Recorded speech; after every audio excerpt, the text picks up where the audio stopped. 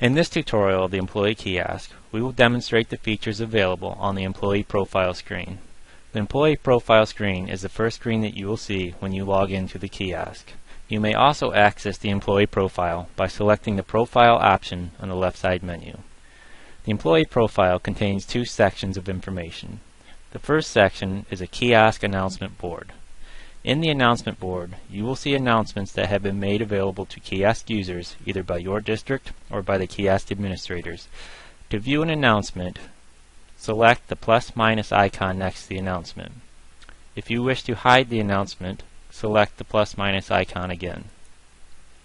The next section of information is the Employee Profile.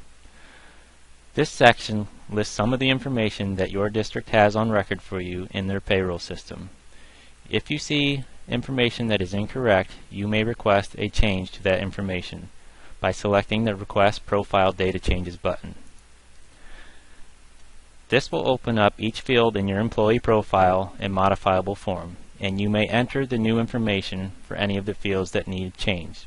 Once you have entered the new information, select the Submit Change Request button, and a request will be sent to your payroll department to update your information.